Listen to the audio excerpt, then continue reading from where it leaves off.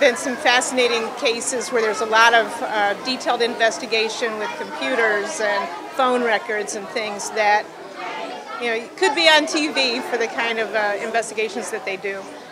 They do them very well. They solve cases. I think it's important that we recognize the good work that everybody does all year long, and it gets everybody out and together, and it's great that the council members could come out to this and participate, and the city manager.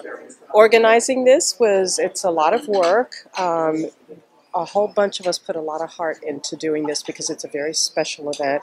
We celebrate each other's achievements throughout the year, and this is the way that we show it. I think it really adds to the morale of the officers in the department overall. This is, especially nowadays, this is kind of a thankless job, and sometimes we're viewed as the other side or the enemies. But everyone that gets in this job gets in it to help people and help the area they're working for.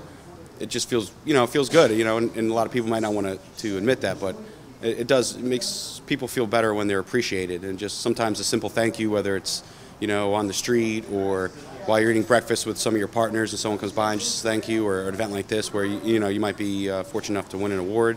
It just makes you feel appreciated. Doing the award ceremony, we can come together and I can meet all the officers, family members, wives, fathers, daughters.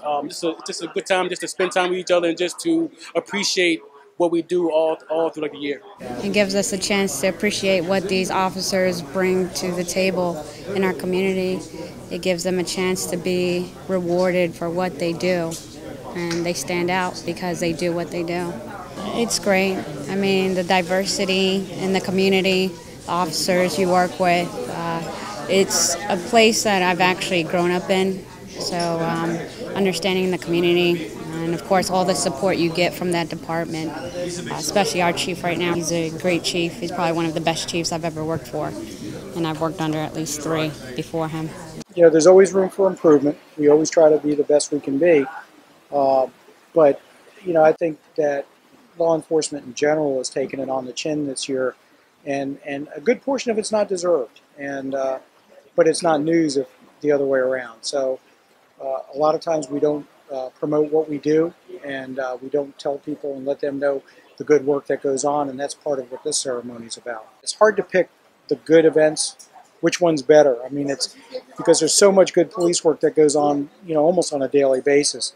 But I think it just highlights what goes on, and I think people appreciate the recognition. The way we communicate with our citizens, we're always there to hear what they have to say. I've never encountered any negativity with our community. We go out there and we do everything we can to help the community out, answer all their questions, be a support for them when they need us. Officer of the Year closed almost 90% of the investigations that came to him. That's an absolutely unimaginable rate for most departments. Congratulations for Officer of the Year for 2014.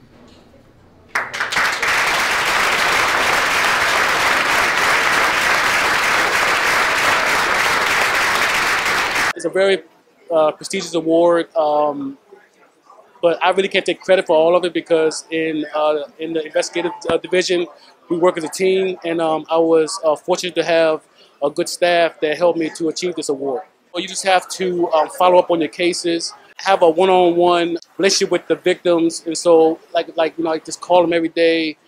Just follow up on your cases correctly. Then you won't have any. I mean, it could be a problem, but it's really not a problem as long as you follow up on your cases. The best thing is to be appreciated by your fellow officers who know that you've done a good job, and I think that this is the best way to show it. It's unique because we're a small agency that work in a small geographic area, but we're full service.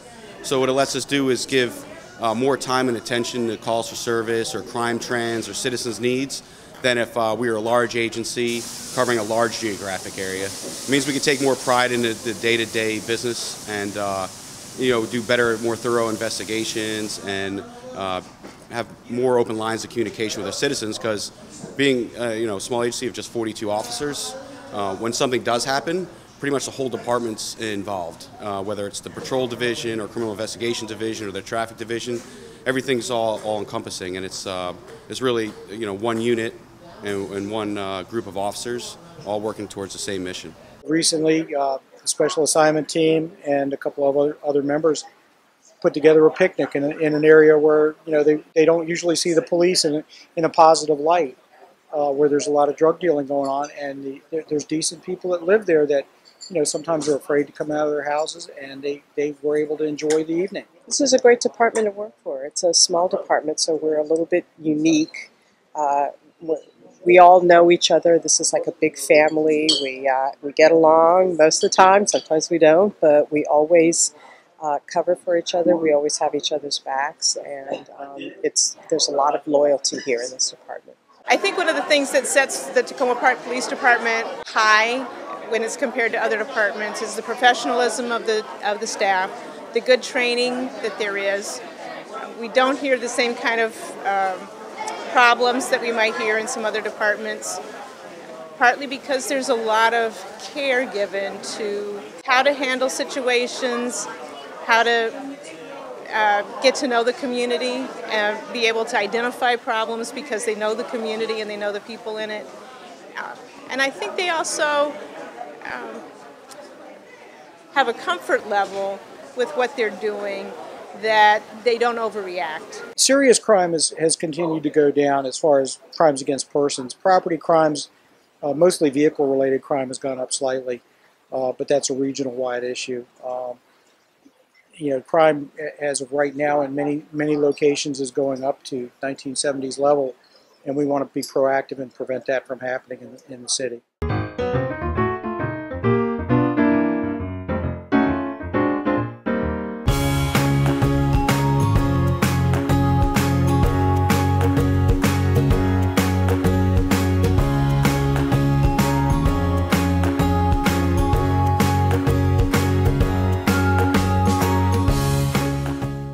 Lunch and Learn started when Essex House Apartments became a part of Ward 5. I had a meeting with the residents and asked them, what do they want? How can I be helpful? And everyone said it's kids programs, something for the young people that live in the building. A few weeks later, I had another meeting with a gentleman by the name of DeJuan Hopewell. He used to be part of an organization called Share Our Strength. He told me something that I never knew was possible. Only 20% of the kids that are on free and reduced meals get some type of food during the summer. So I said, how do I put these two big issues together and help my community? So that's how Lunch and Learn was born. It started in Essex House Apartments in their community room. There were so many kids that it was busting at the seams. We had to find another location. Year 2, we went to Washington Adventist University, but we said we could have even more kids. So year 3, we're at John Nevins Andrews School in Takoma Park with 110 kids. Children receive 2 meals a day at the school, and when school's out, they don't have this. And so we wanted to add a learning component to it and make sure that they get the meals, the nutrients that they needed, and also keep brushing them up on reading and math. And so we started at my apartment building in my community room, and that year we had about 30 kids, and now we're at 109. The kids usually lose a lot of information during the summer, what they've learned all year, school year. And so we keep them abreast on what they've learned in the past. We have them submit report cards so that we can see where they're weak at, and we target at that. And this year we offered something new, which is computer lab and swimming. Swimming is a lifelong skill that a lot of kids don't have and didn't have. And computer lab is also another skill that they maybe can take with them throughout their career. This is the pool where you swim and learn. So the stuff we do here at Lunch and Learn Camp, we learn about computers. we get to do social activities with other kids, and we get to learn math and algebra. And I've learned a lot of math here that I did not know, and a lot of the stuff I didn't know that were going to happen here, that they improved. And I learned a lot about computers, and I actually learned how to fix my own computer at home and rebuild one. Lunch and Learn program is fun because we don't only learn, we get to play, and like we have other activities like going to the pool and like going on field trips and other things. We get to do curricular activities and also have fun at the same time. Hi, people. I love the Lunch and Learn program because we don't want anybody's summer to go to waste. I've visited the program and hung out with the kids, and they are doing incredible stuff here. They're doing swimming and they're playing soccer and they're doing their sports, but they're learning how to take apart computers and rebuild computers. And they are learning about Greek mythology and they're learning about art. And so it's just an incredible use of the summer. We hate to see anybody's summer go to waste. And it's gotten so hot outside with global warming that a lot of kids, if they don't have an organized, structured activity, are tempted just to stay home and watch TV or just be on their computers all day. And this gets them out, it gets them running around, it gets them interacting with other kids. And so we're thrilled about what the organizers have been able to do here. Lunch and Learn is a great opportunity for young people, not only to just get lunch and breakfast at the summertime, but really for them to keep up and to really make sure that they get some academic exercise, if you will. Right? It's a great opportunity for them to continue to have fun in the summer. So they swim, they work with computers, but they also can bone up on their reading and bone up on their math. That's awesome. The other thing is that we know that the summer feeding program that exists in this county and has been here needs to expand. We have lots of young people. A third of our students are on free and reduced meal service. That means that many of them do not have the amount of food that they need at home. And we need to make sure, as we can, in our partnership with MCPS and Department of Agriculture, to make sure that we have opportunities for kids to eat. I like the most here math and recess. Play around. We get to play on the swings, and we on the playground. I made new friends here, and there's some friends from my school. We do math and learn lots of things. We read, we go to the library, and we play, we go outside, we have lunch and breakfast, and learn other cool stuff. This program is very helpful to them. They enjoyed it, they love it, and every year they can't wait to come back to the program. Many of the kids did not know how to swim. As a result of the kids taking swimming, they now can swim. We've been very successful, but we also had to turn kids down. There were other kids that were very much interested, but due to funding, we could not take all the kids that were interested. We would like to have this same type of environment because this year we had classrooms, we had gym, we have a library, and we want to keep continuing with other kids. We have a higher population of the Latino community, and we have a lot of children who have parents that don't speak English at all.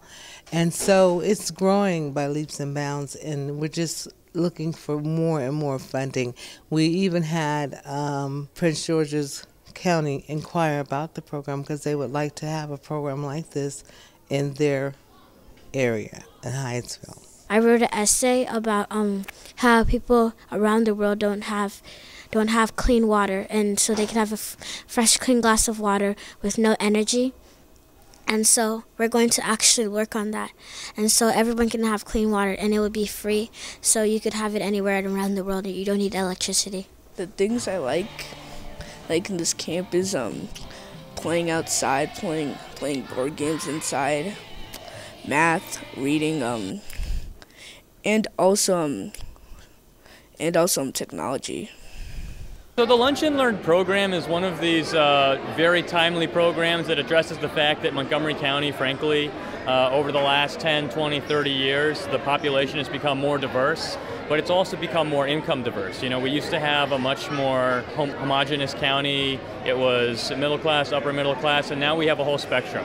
So what we've seen is in the school system in the last few years, the student population now in lots of parts of the county is 50% students who are on free and reduced meals.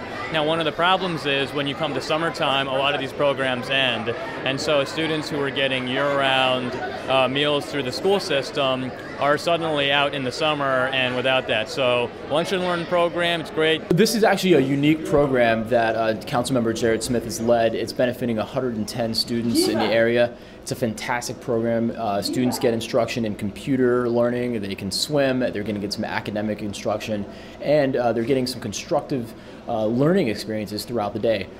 Throughout the state, I'm unaware of anyone else doing it. I know that next year, Jarrett has a plan to roll it out in Prince George's County as well, and some other spots in Montgomery County. So maybe we can work together to make that happen. The future of Lunch and Learn, because it has two goals now. One, to solve food insecurity in Montgomery County, and two, to close the achievement gap, because we offer tutoring in math, arithmetic, writing. So we plan to roll out the program to more locations in Montgomery County. We're also going to look at opening sites in Prince George's County. I'm really hopeful for the future of Lunch and Learn. I want to be a pediatrician when I grow up because, well, it's fun and I would love to take care of kids, and I also like newborns and stuff like that, to take care of them, to hold them. I want to be a pediatrician because I want to follow in my mom's footsteps of being a doctor, and I also like working with kids, so I decided to be a pediatrician. When I grow up, I want to be an artist and a scientist and a teacher, and the thing I like to do here is math.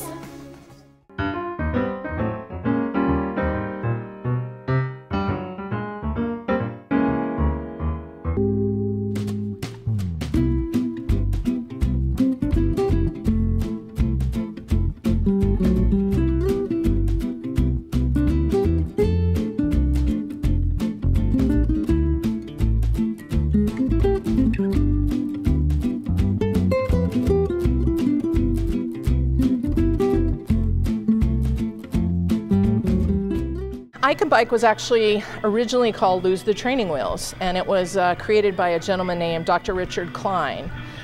We changed the name of the organization to iCan Shine in 2012 so that we could offer more programs. iCan Dance is a new program we have, and also iCan Swim. We like the name iCan because everybody can do whatever they want to do. We believe that our program is very inspiring and gives people confidence that they need to be able to accomplish whatever they want to try, and bike riding is certainly one of those things. The goal is to learn how to ride a bicycle, a two-wheeler with no training wheels.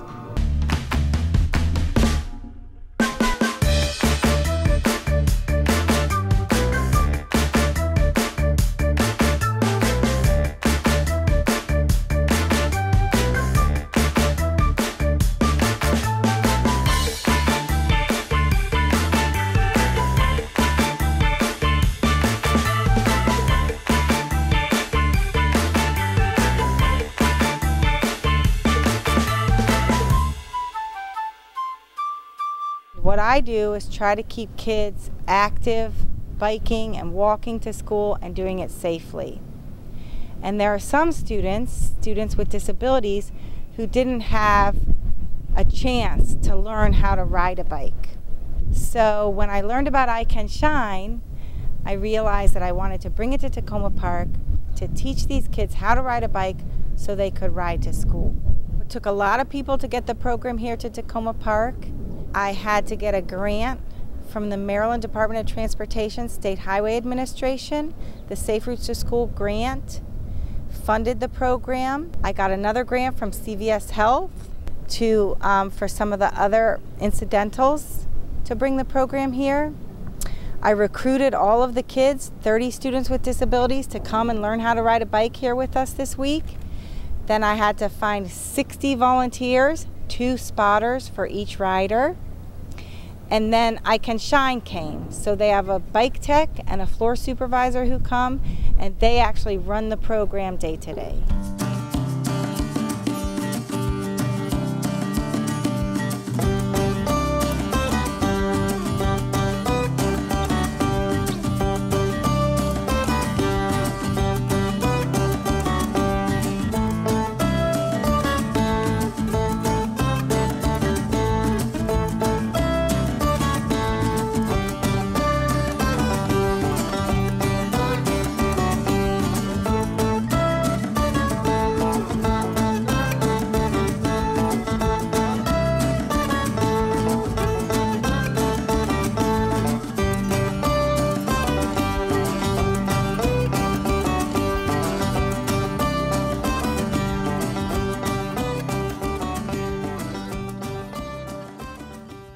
I learned that you really have to be patient with the kids and that it takes time for them to understand, and it's just really great when the kids are actually improving and actually understanding how to ride a bike and just learning how to do things that they can actually do that everyone can do. I would definitely recommend it to for someone else to volunteer, or even like have their kids, if they are disabled, to come do this program, because it's really great. I've learned how to be patient, how to be careful with people, and and also how to compliment people. It's really fun, and it's fun helping the kids. This has been a great experience so far. Grace has loved riding her bike. You liked it? Yeah. What's been your favorite part?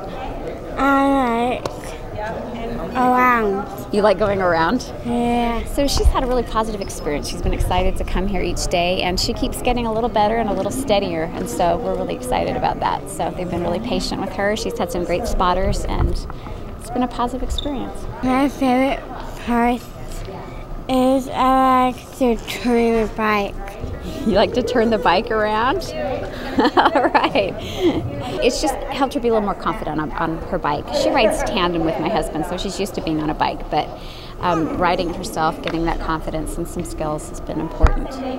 I think we've got more work to do after it's done to help her get as steady as she can be on her bike, but this is definitely a step in the right direction. So we are grateful to Takoma Park for providing this wonderful experience. It's been wonderful. What do you think, Luke? What do you think of this bike camp? This is so awesome. It's awesome. What's the best part? My best part is try those things in the ride with no fall. Yeah, and you don't fall. Those special wheels that they have on the back? Yeah. You think that's wonderful that you can do that? That's great. That's a whole system they've worked out so that people can learn to bike. We've tried everything with Luke, and eventually he just ended up on a tag-along with us in the back of the bike.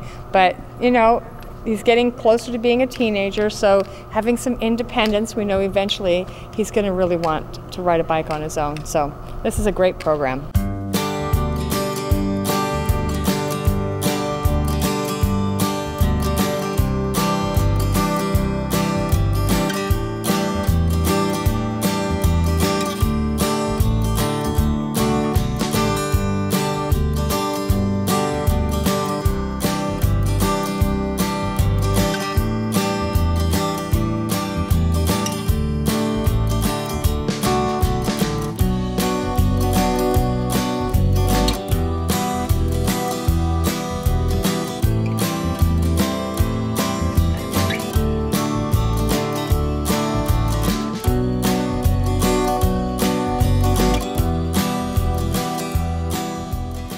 What I do is I maintain the bikes for our fleet, and then I also help fit family bikes. So when parents come in and they bring in bikes from home, I help put the kids in the bikes and then size them up. I'll also assist the floor supervisor and help her with any behavior management needs or spotting needs out on the floor. Since I've been involved in the program, you know, the first day I saw it, it was amazing. I worked with a rider who could barely pedal on the first day, and by Friday he was out riding his family bike. So to see that, it was a really powerful experience for me, and it just made me want to be involved with iCan Bike. I heard about it from a school listserv, and I really wanted to find some place I could volunteer over the summer, and this seemed like a great thing to do. It's been really cool to work with so many different kids and get to know them. I feel really invested in all of their ability to learn how to ride a bike. definitely teaches you patience and different strategies you can use to work with kids of all different types. I would definitely recommend that anyone work here. They tell you don't need to know how to ride a bike yourself, and it's great to be able to help these kids work through the different challenges of this and see them succeed at the end. A lot of riders get confidence from riding this bike. They're able to engage in an activity. You know, there are a lot of limited choices for kids with disabilities when it comes to physical activity, so it's a lifelong physical activity they can do. It's great to see their smiles. When we take the kids up on the bikes on Tandem Tuesday, a lot of them are smiling, so it's just awesome to see how much the kids enjoy it and to see them progress and pick up the biking skill throughout the week. I would like to say thank you to Lucy Neer, who brought this program here to Takoma Park, Maryland. This is our first time here, and we're so excited to be in this community, and we hope to be back next year. The importance of teaching these kids how to ride is that they can be included, they can learn independence and confidence. I've seen kids grow this week and learn how to ride a bike, and so it means now if all the kids are riding in the cul-de-sac together, they can ride too. They won't be the one left sitting on the curb. So it means they'll be included in the neighborhood activities and in the family activities. I've seen volunteers grow this week, signing up to come here and not knowing what they were getting into, but realizing that they could play a huge part in helping a student with special needs learn how to ride a bike has changed their outlook on life.